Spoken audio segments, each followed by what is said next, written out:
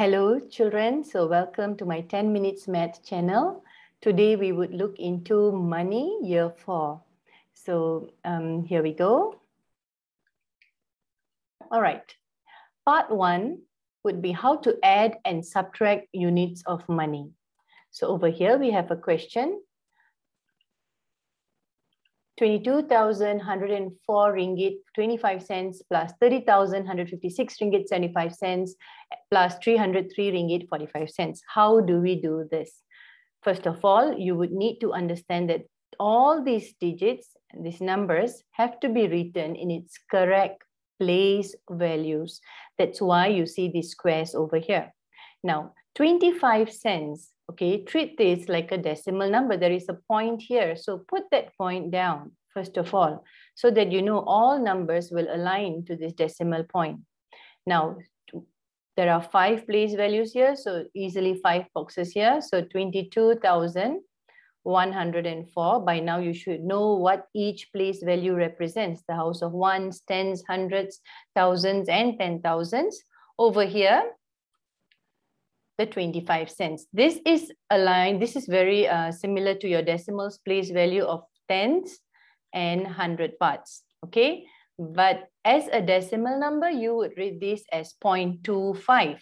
But when it comes to money, you can recognize this as 25 cents. You read this as 25 cents. That is if when you read it as a currency. Okay, if you read it as a decimal number, then this would be 22,104.25. So then you put in the second number, 30,156. So 30,000 goes here, 30,156 dollars or ringgit and 75 cents. And the third number, 303. So obviously you must write it in the hundreds house, which is right here. So it's 303.45 cents. Okay, 303 ringgit 45 cents. The clue is, or the strategy is to write them out in the correct respective place values. That's what you'll have to do. So then you go on to treat this like a normal addition. 5 plus 5 plus 5, which is 15, carry up. 7, 10, 14, okay. 4, carry up. Do not forget your decimal point, okay. Now 6 and 4, 10, 10 and 4, 14 again, okay, carry up. 5 and 1, 6 here. 3, 4, 5 here. 2 and 5. Now, when you write your answer, do not forget to write the currency, the unit, the value, RM, 52,564.45. Clear? Now, we'll move on to subtraction. Okay, a subtraction question here that looks like 35,620 ringgit, take away or minus or subtract 13,629 ringgit 85 cents. Notice that this part has cents. This part, it's not written. Okay, so we'll have to take that initiative to write down the cents part by ourselves. So 35,620. So 35,620 ringgit. Do not forget the cents part here. Okay, it's a 0. All right.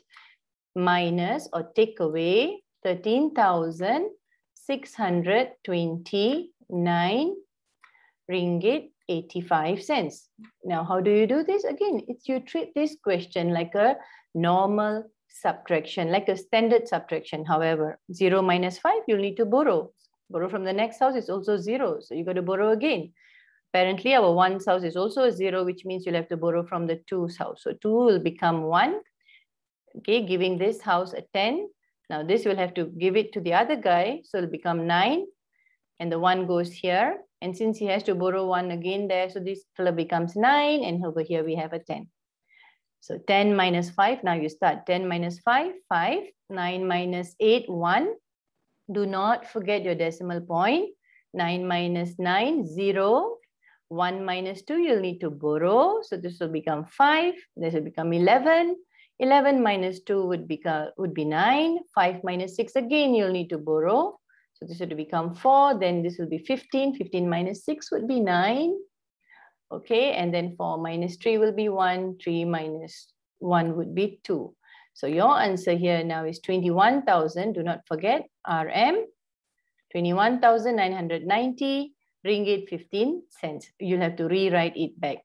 Now this is called standard written method, and this is called number sentence. Okay, questions can be given in this form, and you could be asked to answer. When you're going to do it, you'll have to use your standard written method. All right, clear. Next question is also a question on subtraction. However, here we have a two-level subtraction, which means there's a number, subtract something, and again minus something. In real life, okay, when you have questions like that, it's called word problems. They'll be worded, but it will be up to you to decide how you're going to work out the calculation. And certain times you will have to do a subtraction like this. Okay, say you have 15,270, you spend 345 ringgit buying a watch, okay, and maybe 13 ringgit 95 cents buying a burger, okay, something like that. What's your balance? So now again, you will have to write them out in the correct place values.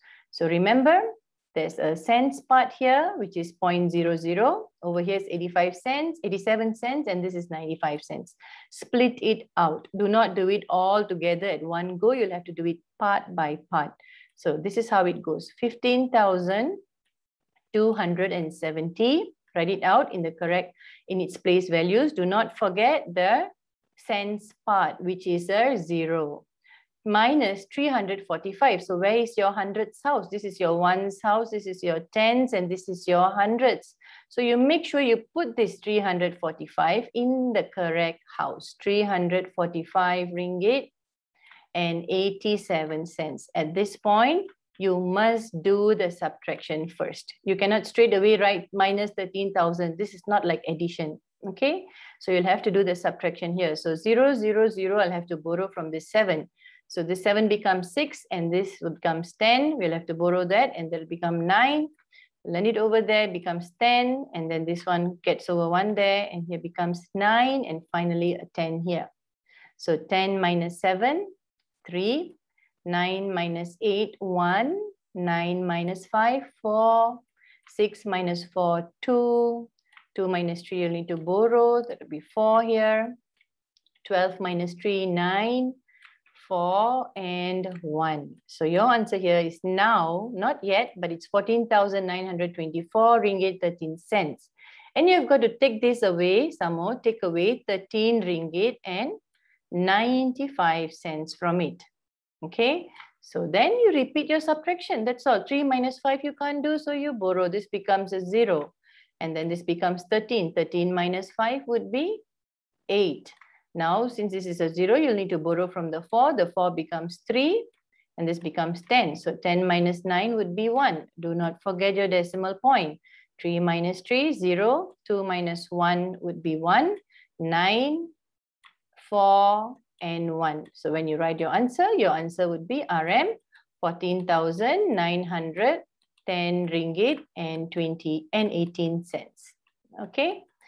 All right. Let's clear this and move on to the last question that we have here, and that would be mixed operations. Okay, assuming, but I've given some simple questions here to work with.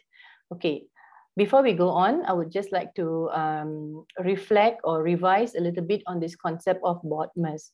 BODMAS is the order of operations in which we have to follow when we have got mixed operations such as addition, subtraction, multiplication, or division.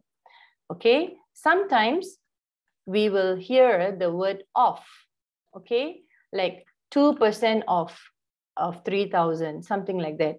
B stands for brackets, O stands for off, D for division, M for multiplication, A for addition, and S for subtraction.